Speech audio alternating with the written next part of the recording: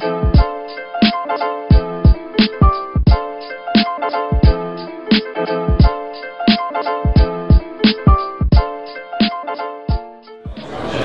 to footballgameplan.com, where football makes sense. I'm Emery Hunt, the czar of the playbook, and we're here at the Waldorf Astoria where the 2014 National Football Foundation College Football Hall of Fame press conferences will take place, and we're going to take a look at some of the sights and some of the sounds from today's press conferences.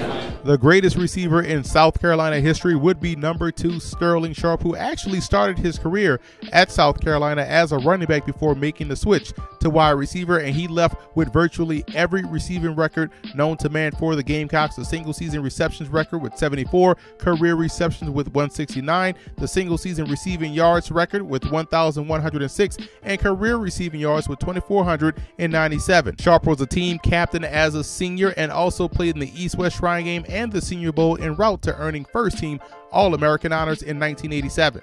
Sharpe goes on to explain who inspired him at South Carolina, who he tried to emulate his game after, and what it was like to play football as an independent now that the Gamecocks are currently playing in the SEC. Thank you very much.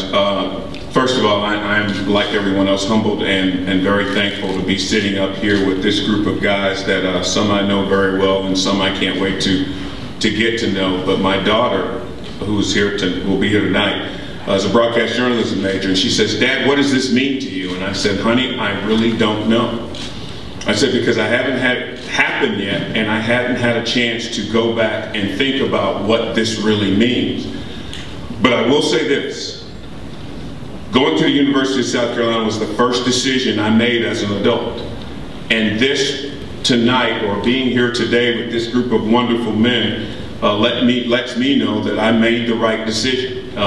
My idol is at the University of South Carolina, and George Rogers. He is in the College Football Hall of Fame. When I moved to receiver, the guy I tried to emulate at the University of Michigan, Anthony Carter, is in the College Football Hall of Fame. And last but certainly not least, my football coach, Steve Spurrier, is in the College Football Hall of Fame. So making that decision as an 18-year-old, as I like to say, an 18-year-old adult, being here right now lets me know that going to the University of South Carolina, I made the right decision.